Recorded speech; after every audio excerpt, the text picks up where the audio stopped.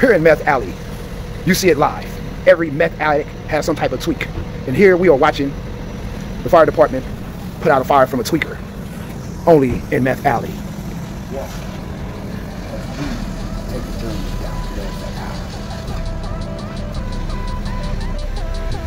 This is real, no actors, just meth heads.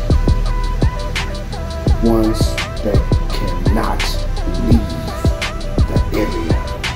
MS-13s, straight from crazy.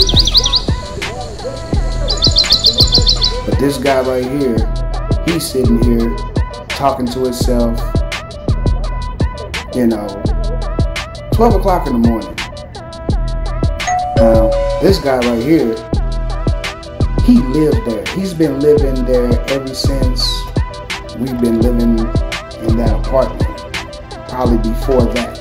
Probably on the side of the building where we was at until I moved into there. But he lives right there. This was the example for a guy who I knew that, you know, my son, hey man, don't go up and do that shit. Now, this girl, Christina, she is a local trash digger. She's a meth addict too, but, you know, good, very smart person, but chooses to smoke dope. And she has several boyfriends that she constantly do. This is another day when she's just out doing her usual trash digging, diving, 3 o'clock in the morning. There go my friend again, going to sleep after a long night of staying up. Now, these meth addicts, I thought they were just waiting on somebody, but they actually pulled over to just have fun.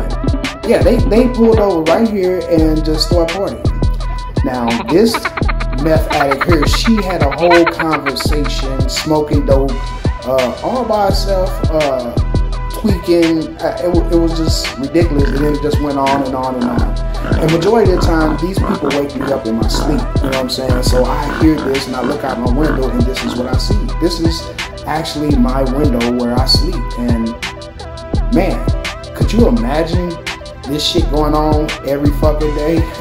Now, I was chilling watching TV, watching, you know, something cool, and this couple, she just started like slapping on them and cussing them out and calling them weak and all type of shit, and they start hugging and kissing each other. And they fight again and hugging and kissing each other. We go for about 10-20 minutes, you know what I'm saying?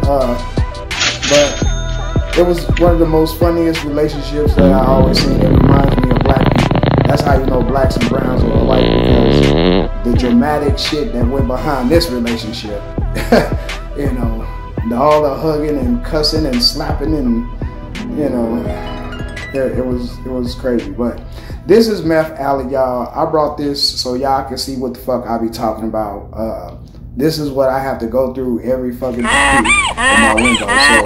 So I hope y'all like this shit, man. I'm gonna bring y'all some more chronicles of Meth Alley. You know what I'm saying? Pico Union area. You know what I'm saying? But you know me, this Kenny B, I'm out this motherfucker. What Entertainment, Third Eye, motherfucking Productions, man. Look at this crackhead right here. He was just...